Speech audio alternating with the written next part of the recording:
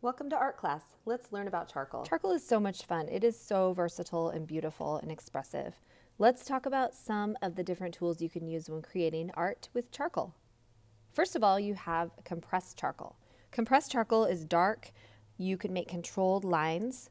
You can really press hard, and it is pretty hard to erase. It blends out really well, but you can really get in large areas, coverage.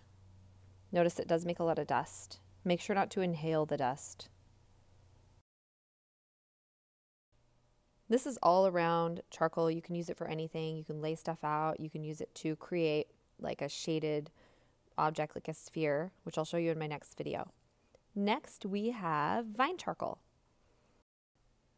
Willow or vine charcoal is made with sticks from grapevines or willow. It's soft and it's made without a binding agent, so it's basically just a burnt piece of stick. It allows it to be erased really easily. It's really soft. You cannot get a lot of dark tones with your charcoal. I use willow or vine charcoal to lay out my composition on canvases when I'm going to paint, and it can easily be erased with a rag. So if you're not sure what you're going to do, use that willow or vine charcoal. I like to use the black erasers to erase my charcoal. You can see how easily willow and vine charcoal can be erased, while the compressed charcoal is a little bit tougher to erase. Using your eraser as a drawing tool is also a really good idea. You can get back in there and add highlights with that. Next, we have the white charcoal, which is often called white charcoal, but it's not actually charcoal. Charcoal cannot be made white. White chalk, as it is chalk or calcium carbonate mixed with a binder. It doesn't blend as well as black charcoal, but you can use it to add highlights and little details into your charcoal drawings, and it is really great. I love using it.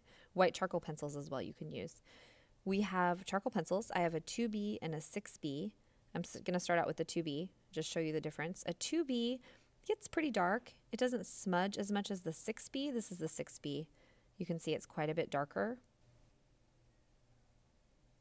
Next, we have the white charcoal pencil. This actually smudges a little bit better than the white charcoal stick, and I love that for adding details. This is called a tortillon. A lot of people just call it a smudge stick. It is made with rolled up paper, and this one is by Generals. These are great. I really like these. I never used these as much when I first started using charcoal. I just used to use my hands to blend, which I still do, but I do use these to get a little bit more control with the blending. As you can see, your hands get really messy. If you use your smudge stick, you can actually use it to draw. You can pull the charcoal out. You can use it for things like animal fur or creating texture or just to round something out. So watch, see how I pull that color out, or how I pull the black and white out. So these are really great. And how you keep your smudge stick nice and clean and nice and sharp is you use this little paddle with the sandpaper on it. And you rub that to make the point and clean it off. And when you're done, you can just tear off the top layer of sandpaper and find a new one underneath. Those tend to get really dirty. In terms of your colored or your charcoal pencils, make sure to use the sharpener that came with them, and colored pencils for that matter. Don't use an electric sharpener, and try not to drop them because they can break in little pieces inside. And then you know how frustrating it is to try to sharpen a pencil and have it continuously breaking on you. So be really careful with your pencils. Fixative is really important. We will talk about that in another video. It's basically like hairspray for your charcoal, and it keeps it from smudging. This is the sheet that I have that has all the information on it, and I will have that available to download on my website. Remember that charcoal is not pencil. It can be expressive, it can be rough, it can be however you want it to be. It doesn't have to be smooth and perfect. That's what I love about charcoal. It's so expressive. Another pencil that's fun to use is the carbon sketch pencil. It's kind of like in between a graphite pencil and a super dark charcoal pencil. It's a little bit smoother like graphite, but it is so dark. Watch this blend.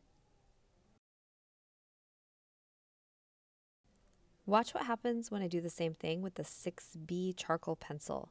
It has the same amount of darkness, but it smudges a little bit more.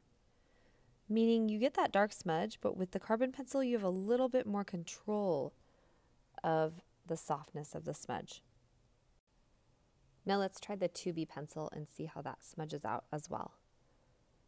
You have to try a little bit harder to make this one darker, and that's much softer. So there's carbon, and you can see it smudges. There's 6B and there's the 2B. I don't know if I talked about erasers yet, but I like to use both the kneaded eraser and this black eraser by Factus. You can get that on Blick. It works really well. Let me show you another really fun thing. This is great. It's charcoal dust. So you can save that dust either from your charcoal drawings, or you can actually grate your charcoal on your sandpaper, and you can use it to add really smooth transitions and values, and it's super subtle. You can use it for things like portraits or a still life that you need to be very, very detailed in. You can use a small brush or a big brush or whatever you need. This is an example of a portrait done by one of my students using the brush. I also love to draw on black paper. Look at how dramatic this can be. And this is just a quick scribble. It's like a 2-minute drawing, but you can do a lot with black paper. Don't forget to add black charcoal onto black paper, and it makes it look really dramatic. So I'm going to finish up with this, and have a great time using charcoal. Don't forget to spray everything with fixative when you are done, and your charcoal won't budge.